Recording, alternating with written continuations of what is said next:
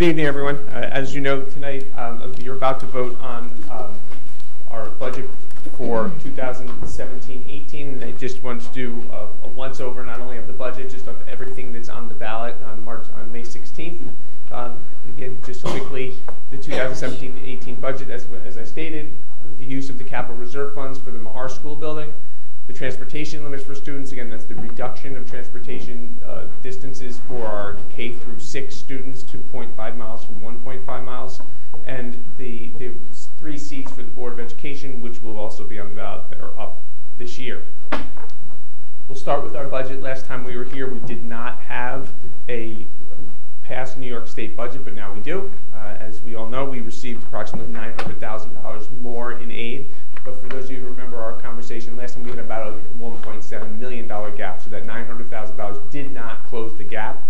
We have, for the purpose of this budget, to balance the budget for this year, stay at the tax levy limit and not eliminate any programs or personnel. We have decided to propose to the board to allocate fund balance to fill that $600,000 or so gap that we had remaining, leaving us with our budget at 0 where it needs to be and remaining at the 1.35% on our tax levy limit. Again, talking about this budget, this wasn't an exciting budget year, obviously. Last year we had a little more excitement, the year before we had a little more excitement when we had some extra money with the capital elimination adjustment coming back to us, and we talked about what we were doing with that money. One of the things I think we can point to here that is exciting about this budget is we're able to maintain all of those initiatives that we put in place over the last few years. We're not pulling away from the commitments that we've made. Maintain, and again, when you think about our forums that we had very early in this year, very early the year before, the things that people valued most, our AP classes, our athletics, our music, our library, art, extracurriculars, those are things that we are able to continue to maintain. Our music program, art program, our extracurriculars and our advanced placements, there's no touching, we're not touching any of those. We're able to continue moving forward, offering the vast array of things for students in those areas that we already do. The board's goal of keeping our K-1-2s at 22 or fewer remains in place, and we can keep that in place with this budget, so our appropriate class size in that K-1-2 will stay in place. Our support for our special education classes, looking at the least restricted environment and our co-teaching model, we're able to, again, to continue on moving forward with that program. Continue our SEL support through social workers and psychologists. If you recall, also we've added social workers and psychologists at just about every level, including the high and middle schools. We're able to continue that. Again, when we're looking to cut things, we all know what are the things we cut. We cut away from the classroom as far as possible. These are the things that we would be cutting that we are able to continue to maintain. And again, keeping our instructional coaches, we've heard actually a couple of times tonight about the instructional coaches and their help in the classroom, so able to continue to support to our teachers with the instructional coaches in the classroom. So not an exciting budget, not a lot here for us to talk about in our additions, but I think it's really encouraging that we are able to maintain the things that we've talked about, maintain the things that we've identified as important over the last few years. And I've said it several times, I think one of the things is really staying the course with the things that we felt strongly about in the past. Proposition 2 is the use of the capital reserve for Mahar, for a pre-kindergarten center. Again, this is the talk about moving into Mahar, addressing our need for more opportunities for our four-year-olds in Kingston City School District, specifically looking at our English as a second language students and our students who receive free and reduced lunch and live in poverty, who are typically not, who are being served by our community partners. We want to grab them. We are not looking to take anything away from our community partners. In fact, our UPK grant, which comes from the state, is totally separate from this program. That grant money will continue to flow into the programs that are run by our community partners. So they are not looked to do that. We really want to benefit the entire community. Our goal, our hope, is that every 4-year-old who lives in the Kingston City School District will be able to go to a high-quality pre-kindergarten program, and we know what that does for students as far as getting a leg up and then keeping it up for those 4 years, or for those 13 years that they're with us. Again, part of this is the $4.3 million budget, which again can be accomplished with 0 tax impact on our local taxpayers, and I'll talk about that a little more in a few minutes. I want to talk about the use of capital reserve. That's one of the things that is out there that we're talking about. People aren't really necessarily understanding what the capital reserve is, and the capital reserve put aside by the Board of Education through our budget and through maybe unexpected revenues on occasion for us, and again, the voters vote for it, that we can keep it in place, how much we can put in there, hence the voting to take it out of there, that we can only use for capital improvements. So it can't be used to put into a regular contingent budget, it can't be used for any other expenses, can't use it for tax tertiary, anything like that. We can only use it for capital reserves. And we've had a history of doing this over the last, well, at least the last 5.5 years, of using our capital reserve to make improvements in our school buildings and continue to. And a few years ago, we called it, our rejuvenation program, and that's one of the things. Just to recap the way we've used that money. Since 2013, we've been putting that money into our buildings. And again, one of the issues with this is the way we're spending this money. It's not exciting. It's not new gyms. It's not cafeterias. It's not big screen TVs in classrooms. It's not any of those things. It's really the bricks and mortar and the things we really needed in our buildings at those times. You're going to see in this list a lot of things like roofs, heaters, boilers, boiler rooms, electric panels. Those are the things that we can put new gyms in all day long, but if we don't have roofs over those gyms that are not in disrepair, we're going to have a lot of problem maintaining that gym floor. So roofs and those kind of things were things we were looking at. Another thing you also see in here is ADA compliance. Early when I came here, we had a lot of a look at where we were with ADA compliance, and we weren't in a good place. So you'll see that through here. Again, 2013, Kennedy roof replacement. Edson, roof replacement. Miller, roof replacement. Think about the size of Miller. That's a lot of roof. J. Watson Bailey, fire alarm replacement. Again, Mr. Clapper talked about fire alarm a minute ago that we were having some issues with. We don't want our buildings without fire alarms. Boiler at John F. Kennedy as well. New heating system there. 2014, Kingston High School, main roof replacement. Meyer Elementary, abatement and removal of VAT flooring in the gymnasium. So we had to get rid of that vinyl asbestos tile. Another thing we see here a lot. When these buildings were built, asbestos was what people used. We need to get it out. And we can't touch things. If we touch something with asbestos, we have to abate it, usually doubling the cost of whatever that project is. Miller Middle School, looking at the bus, looking at the pavement work. Middle School, asbestos abatement and ceiling, which also was all new ceiling and all new lighting in Miller Middle School. So you have a roof, new ceiling, new lighting, getting rid of the abatement. You all remember that was a couple summers ago when Miller was off limits. No one could go into that building for the entire school year, and we kind of came right up to the first day of school without a lot of that work. Edson Elementary School had the handicap ramp again. No access for handicapped students at Edson. We were able to make that happen. J. Watson Bailey Middle School, removal of the wood floor in the shop classroom. Again, that was creating problems. It was bubbled. It was dangerous. We had to remove that. Chambers Elementary School, new sidewalks and landscaping there. Again, ADA compliance issues. Cracks in the sidewalk. Actually, if you remember the old sidewalk down the side of Chambers, it really wasn't a sidewalk. It was asphalt thrown over the grass. 2015, Meyer School boiler room, kindergarten emergency lighting, electrical upgrades. Again, health and safety issues that need to be taken care of right away. George Washington heating system, emergency lighting, electrical upgrades, ADA bathrooms. One of the things you see, looking at the ADA. Chambers School, ADA bathrooms. Reconfiguring the medical office to make sure that we were ADA compliant. Lighting, electrical upgrades, and fan wall replacement, making sure that we were getting the air exchanges we need in the school building.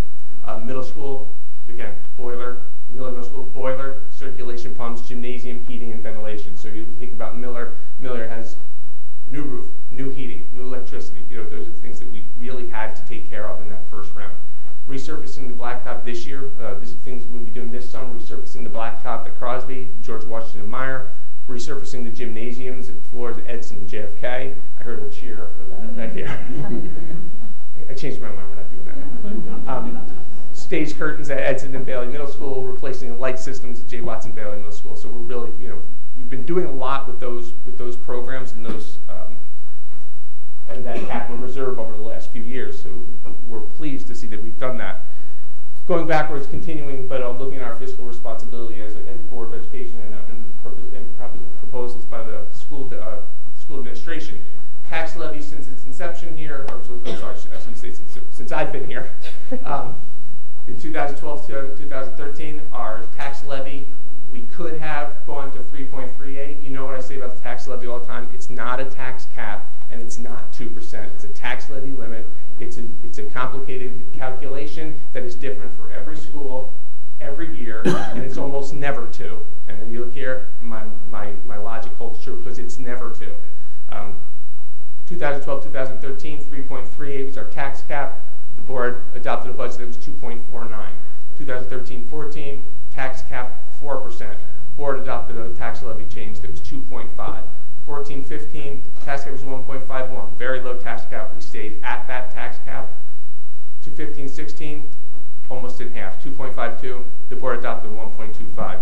To 16-17, 1.98 was what we adopted. 3.37 is where we could go to. So as far as being conservative and fiscally responsible, looking at our budgets, this board has stayed significantly below the tax levy, tax cap over the last 5 years, and will continue to do so this year, staying at the tax levy limit. So what's the advantage of that? Well, the advantage of that obviously is it shows that being conservative and fiscally responsible to our taxpayers. But on top of that, we also, it allows, in these years, it allows our taxpayers to participate in the tax freeze that was in place at the time. That has changed. Now it's a tax rebate. It's not as, it's a different qualification, but it's still, if we went over that tax levy limit, our taxpayers would not qualify for those benefits of receiving either rebates or refunds from the state for their tax increases. Once again, going back to talk about Mahar a little bit, we look at the moving versus staying. Why not stay here? The advantages of moving to Mahar, what are that? Advantages of moving to Mahar, obviously, when we talk about having the pre-K center, the classrooms are there, we're ready to go. We can put a few renovations in there, and we can do the classrooms. We know that if we leave this building, a conversation we'll have in a little while, we leave this building, there is a value to this building. The value of this building is growing as we sit here, as the minutes tick by as we sit here. So we know that there's going to be income coming to this building for the district to offset some of the expenses from Mahar. This building, if purchased, will be put on the tax rolls, which is a benefit to the city, to the county, to our taxpayers, and to the school district. So we look at the moving versus staying. We also, in moving, we go to a school building that does not have the value that this is. It doesn't have the resale value or the development value this building has. And we move into that building. So we have a vacant school building that is filled with students and with administrators and support teams, and we have opportunity for us to really participate in an economic boom that's going on here in Uptown Kingston. So I think that looking at where we are, we're figuring it's going to take it's going to take $4.3 million in renovations for Mahar. We assume we're going to have about $1 million from Crown Street, and I think that's a low estimate at this point, which will mean we'll have $3.3 million that it will cost us to move. Right now, we currently have about $3 million worth of repairs that have to be done in the next 5 years in this building. So that's new roofs, new boilers, things that we need to do here, about $3 million. So we could stay here, spend $3 million, and not achieve any of the advantages that we talked about in Mahar. Or we can move to Mahar and for $3.3 million, achieve all the things that we said we were going to. This $3.3 million also does not include what we'll receive back in aid from the State Education Department, which we're working out with them right now, and I will have numbers of that within a week or so. So we see the advantages of moving far outweigh the advantages of staying, not only for the Kingston State School District, but for the entire community. Lastly, on the ballot, again, there are 3 open seats in the Board of Education. Each of those seats will be a 3-year term, and candidates' petitions are due to the clerk of the board, which is Mr. Perna here, by April 26th, end of business day, and then more information will be posted at that time when we know who those candidates are on the 26th. But important to know, each of those candidates will be invited to participate in the Meet the Candidates Night, which will be May 9th at 6:30 at Kingston High School, and it will be sponsored by the parent group and moderated by the League of Women Voters. Other dates to know coming up. Tomorrow morning at 8:30, the Board of Education, there will be a coffee and conversation at 288 Wall Street for anything that people want to talk about. April 26th, Budget Forum here, 6 p.m. We will also be doing a Facebook Live at that point. I have no idea what that means, but Mrs. Heidecker does. So she's doing a Facebook Live. May 1st will be the budget presentation over at the Senior Center Chambers. May 3rd is our budget hearing, 5:30 here at Crown Street. May 9th, meet the candidate nights we talked about, and most important date, May 16th, come out and vote on the school district budget. So before we go back to the resolution on the budget, are there any questions? Mrs. Jordan?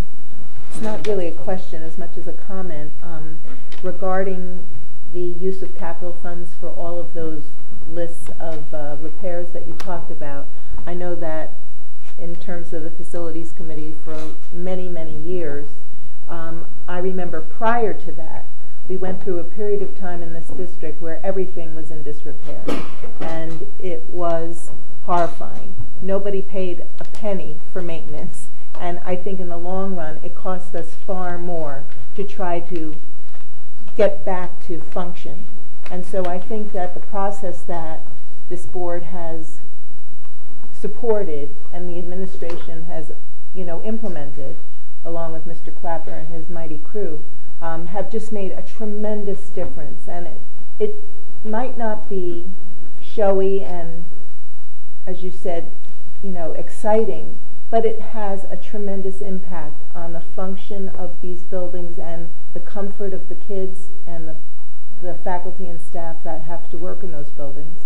And so I really think that that's wonderfully wise use of these capital funds, and I think that you're all to be congratulated. I mean, I'm new to this, but I think that it's been very, very helpful in keeping a standard in our buildings. I think if you go back, if you watch videos from 4 or 5 years ago, that when our first 5-year facilities plan came out, I called it our renovation and rejuvenation program, and we took that money and were able to get the community to allow us to spend that money on it. And I think now we have the new 5-year plan in hand. Right. We see what we've done, and we have the new 5-year plan. And now the board has actually directed me a couple months ago to come back with a plan this spring of how we're going to achieve that. And then we're in the process of developing that plan.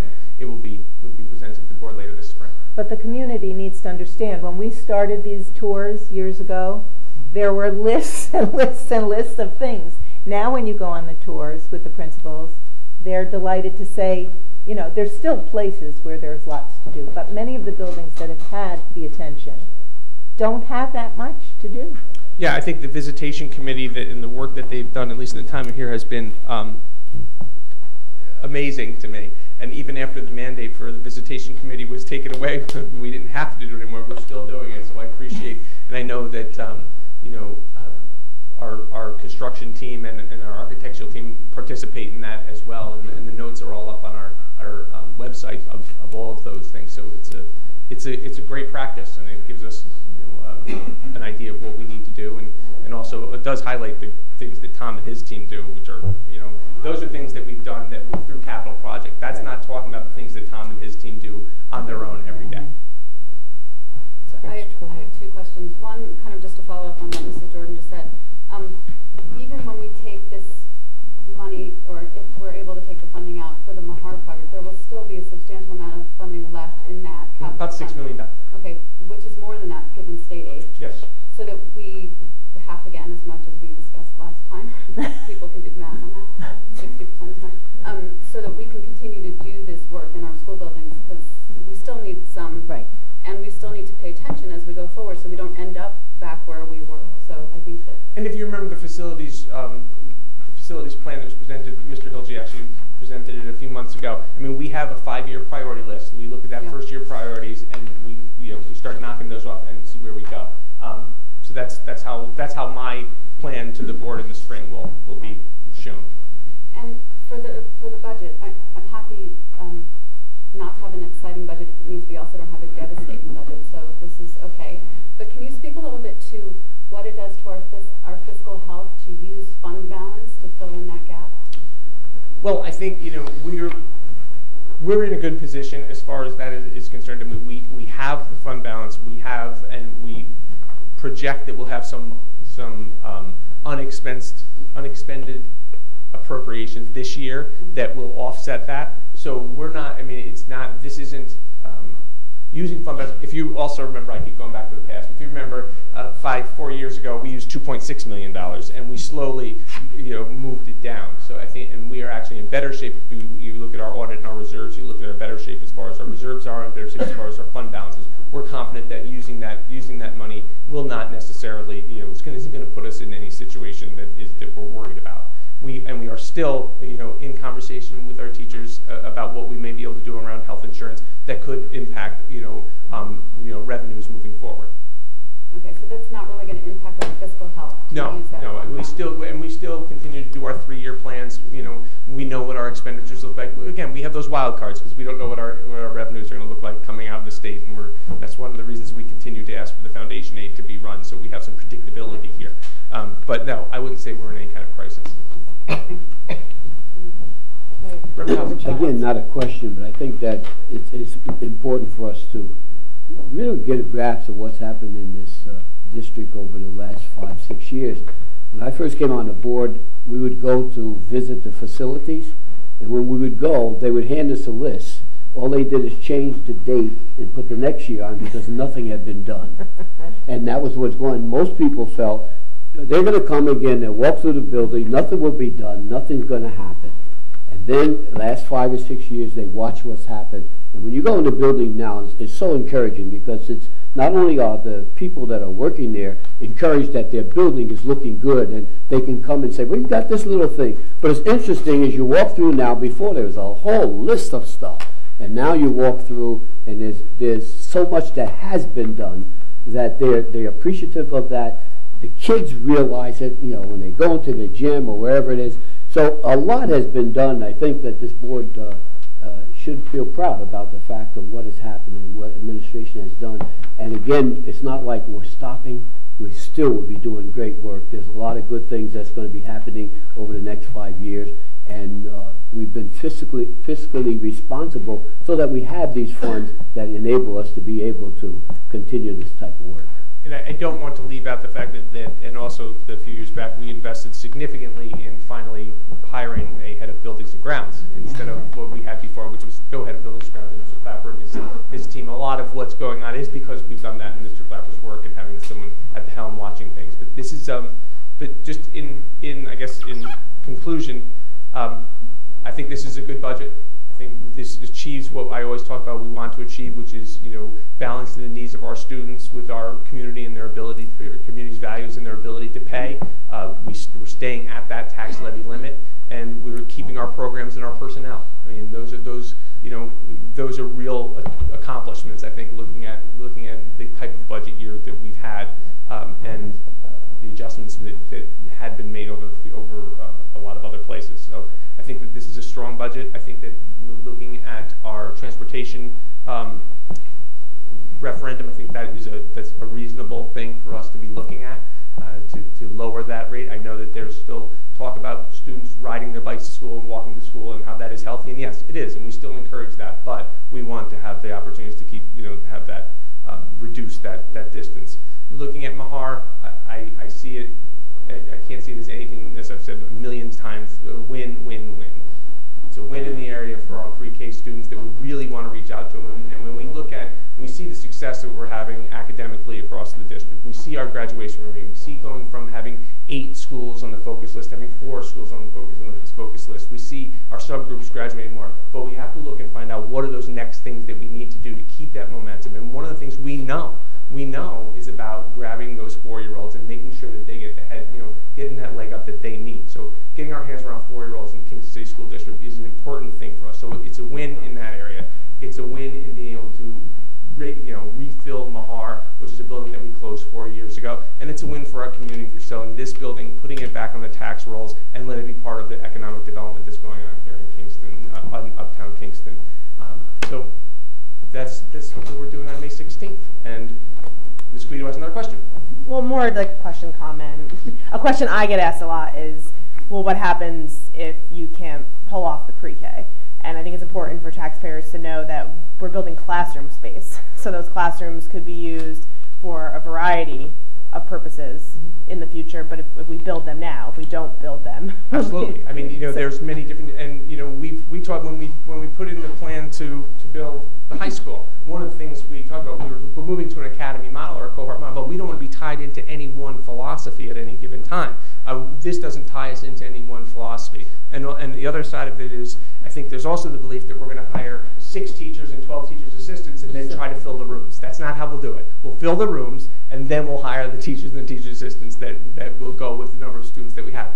It's going to be a public relations outreach, a real community outreach and communications plan for us to make sure we get parents to know about this new pre-K program when it's put in place, so we can fill those classrooms. But that's all part of that program, and we'll come.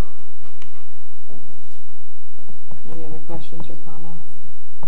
Mr. Shaughnessy? Well, the comment that when you showed the slide of the tax levy, historical tax levy compared to the limit, and I really think back to the first year that you were a superintendent, and your first task was what to do about Mahar, where are Mahar students going to go to, and then by the end of 8 months, the board had voted to close 3 more elementary schools, and I really strongly believe that the financial situation that we are in, we're not in a stressed financial situation, and that's a direct result of those closures. And I thank the board that did it, I thank the administration, but also the community that allowed us to do that without a lot of, it was contentious, but the community went along with it, and we're now at the end of the 4th year, I believe, of the reconfigured school. And I think that the Mahar project is another capstone in that whole process that I hope the community supports us in allowing to go forward. Mr. Michael? Would you put up again for the Mahar School project? Just want to make a comment about the This or sale of Mahar. here. Okay, I remember a couple of years ago we were talking about selling Xiaomi for like, had 2 offers of 600,000, the other was about 650,000. It's been like 2 years now, and evidently the market have changed so much recently. And by looking at the real estate market today, I can say positively the price of Xiaomi being oversized at $2 million. And that's very encouraging. And you never know by the time we'll voters say yes.